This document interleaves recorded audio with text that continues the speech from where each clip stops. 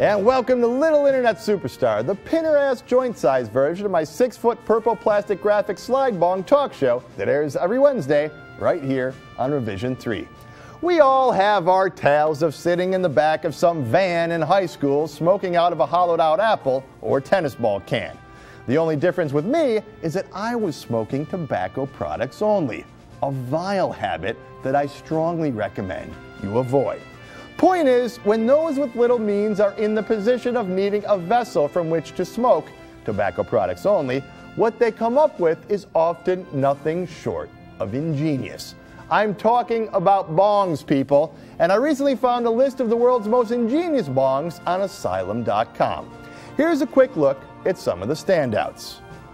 Starting simple with the necessity bong. Nothing fancy, just the basics, because often the most simple solution is the most ingenious. But take heed, all the plastic fluorocarbons and weird tinfoil residue will probably render you mute by the age of 20.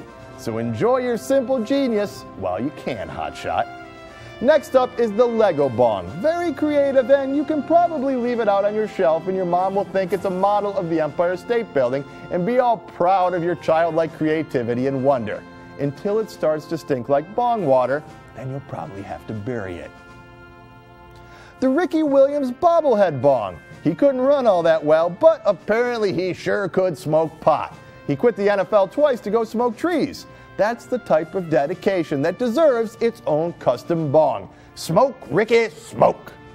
Next up is the phallus bong. It might work well, but if you're a guy, it's going to probably raise a lot of uncomfortable questions like, dude, why do you have this to begin with?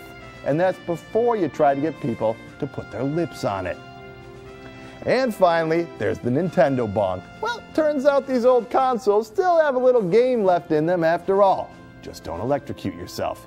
It's clear, homemade bongs of internet, you are today's internet superstars. If you have a nomination for an internet superstar you'd like to share, please send it to Martin at revision3.com. Thanks so much for watching.